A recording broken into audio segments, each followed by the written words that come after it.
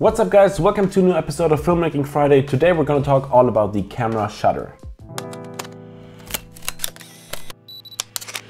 Filmmaking Friday. Welcome back to the series. Today we're going to dive into the world of camera shutters, how a shutter works, which shutter to use when, and how to alter them for some creative styles. So let's get started. The camera shutter is a crucial component in every camera that controls the duration of the exposure. It determines how long the camera's image sensor is exposed to light. Before we dive into the different camera shutters and some more technical stuff, let's talk about the effect your shutter speed has on the image. The shutter speed is measured in fractions of a second, such as 1/50 or 1/1000, or even shorter or longer, depending on your camera's capabilities. Now let's first talk about photography here because it's easier to understand. Fast shutter speeds like 1/1000 freeze motion and capture sharp images, while slower speeds like 1/30 or longer allow for motion blur, creating a sense of movement in your photos. When shooting a video, the typical rule for a natural cinematic motion blur is the 180-degree rule, meaning your shutter speed should be double the frame rate. Last week's episode was all about frame rates. Your shutter speed should be 1/48. Since most consumer cameras don't have these exact settings, the next closest to that is 1/50th of a second. If you're shooting in 60 FPS, your shutter speed should be 1/120th of a second, or 1/125th. For example, on my FX6, which is a professional cinema camera, you have the option to either set the degree, so the motion blur is adjusted automatically depending on your frame rate, or do it manually by adjusting the shutter, and here you're able to select, for example, 1/48th. Higher shutter speeds are often used in action sequences where you want your footage to look more crisp and real. When you pause the video here, you can see you have an almost perfectly sharp still frame, and higher frame rates are used for more dreamlike sequences, or for example as cool music video effects like I used it here in a music video. Here I have a few examples for you on how different shutter speeds affect your motion blur. In this example I had my friend wave at the camera. Of course I adjusted all the other settings to counteract so the exposure is correct while changing the shutter speed. So this is 1/50th of a second, 1/25th of a second, 1/20th of a second, 1/4th of a second, and now we're getting faster, 1/100th of a second, 1/250th of a second, 1/500th of a second, 1/1000th of a second, 1/4000th of a second, and 1/8000th of a second.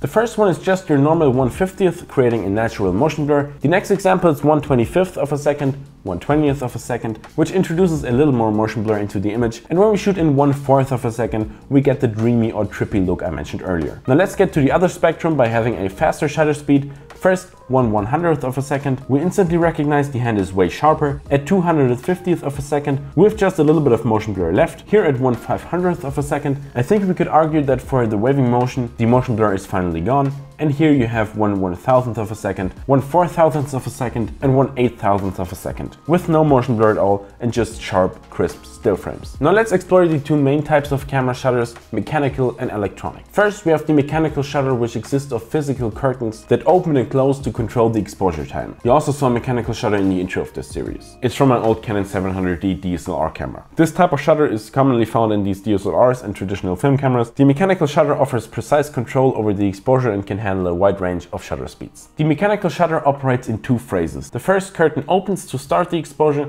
and the second curtain closes to end the exposure. The time it takes for the curtains to travel across the sensor is known as the shutter speed. The global shutter captures the entire frame simultaneously. Instead of scanning line by line, it exposes all pixels at the same time and then reads the data from the image sensor. The advantage of the global shutter is that it eliminates the rolling shutter effect. Since all pixels are exposed simultaneously, there is no time difference between the capturing of different parts of the image.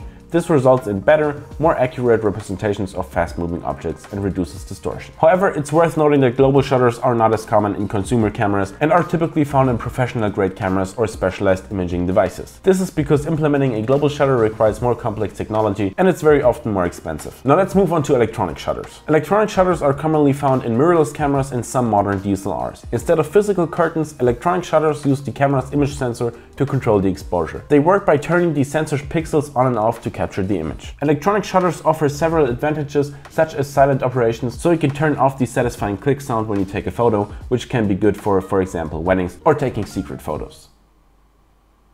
Be sure to turn off the flash to be discreet. It's also great for high-speed shooting and no mechanical wear and tear. They also eliminate the risk of camera shake caused by the movement of mechanical curtains. However, electronic shutters may encounter limitations with rolling shutter effects, especially when capturing fast-moving subjects or shooting under artificial lighting. The rolling shutter is a type of shutter commonly found in consumer cameras, including most DSLRs and smartphones. As I already said, it works by capturing the image or video frame line by line from top to bottom or vice versa. The process is basically like a scanning motion. Now here's the catch. When using a rolling shutter, the image sensor captures different parts of the scene at slightly different times, even though it's just a fraction of a second. As a result, if there's any movement within the frame, it can cause a distortion known as the rolling shutter effect. You probably have seen this, it's really ugly. The rolling shutter effect is most noticeable when you have straight lines in the image, especially when capturing fast moving objects or panning the camera quickly. Not very aesthetically pleasing. On the other hand, we have a mechanical global shutter, which operates differently from the rolling shutter. When choosing a camera, it's important to consider your specific needs. For most casual photographers and videographers, the rolling shutter is perfectly adequate and widely available in consumer cameras.